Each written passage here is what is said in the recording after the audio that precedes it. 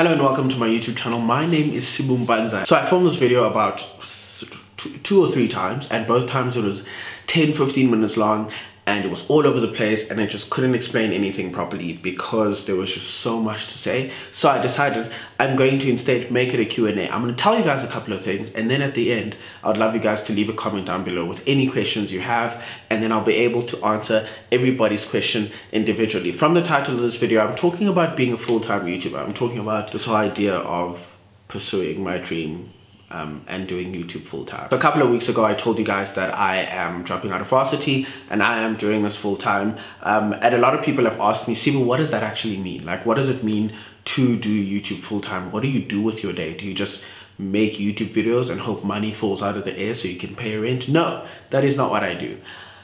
It will be great though. Oh shit!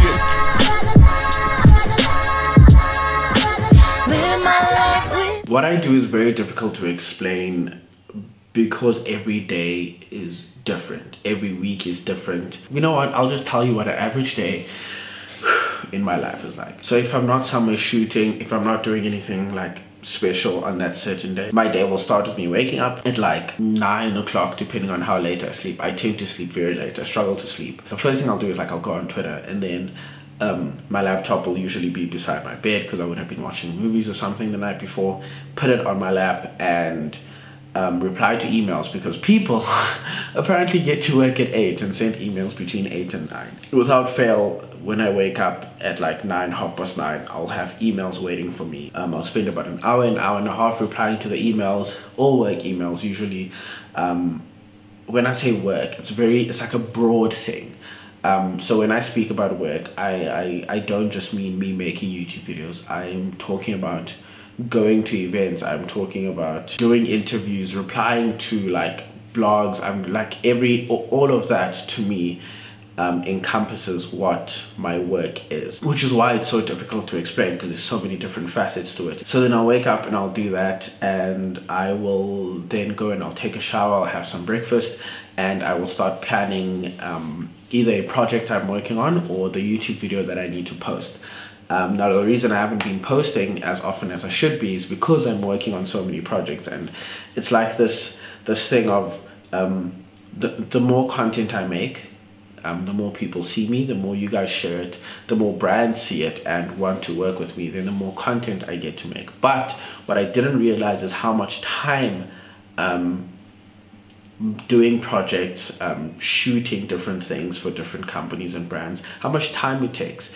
And I absolutely enjoy doing it, but one thing I never ever want to stop is making YouTube videos, and I feel like I'm slowly getting so busy doing that other stuff which came from YouTube. So I never ever want to stop what like the core of me is, which is making YouTube videos. So I will plan a YouTube video if I have a meeting that day. I try and plan all my meetings like on the same day. So like if people want to set up meetings, I'll say like Wednesday for everybody, so that I can rush from meeting to meeting, and then Monday, Tuesday, Thursday and Friday can just be me working. And then what happens is so I would have planned and I will shoot like this, like literally that's what I did today. Now I'm shooting the YouTube video. After I'm done shooting it, I will edit. I always try and shoot and edit on the same day, or I get lazy, and if I shoot today and tell myself I'm going to edit tomorrow, I end up editing next week, and then I will post the video. And then the other part, the projects part I was speaking about, is basically where a brand will come to me. For example, I'm not gonna use a brand that I would probably ever do anything for. So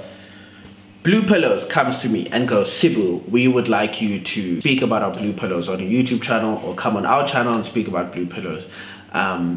And usually I don't do branded work for products. I'll try my best not to, unless I really like the product, then I'll do it. Like, I really like this pillow, so whoever made it, let me know. Yeah, I usually like try to work with ideas, to work with movements. That's very broad, but you'll get what I mean as the year goes by. They'll come to me and they'll be like, Sibu, solve this. And then we'll set up a meeting and I'll sit down and be like, how do you want to do this? And then they'll tell me, and more often than not, I'll be like, that is not how we're going to do it. I will come up with an idea, a project, a campaign, whatever it is around social media, and I will speak about whatever thing it is they want me to do. It's so difficult to explain because this is so broad. Because on the one hand, I'll be working with a brand where I'll be speaking about it on my channel, on my Twitter, Instagram, Facebook, And on the other side, and they'll want nothing to do with being on my YouTube channel, and another brand will completely want to be on my YouTube channel, and another one won't want me to do anything on my social media, just on theirs.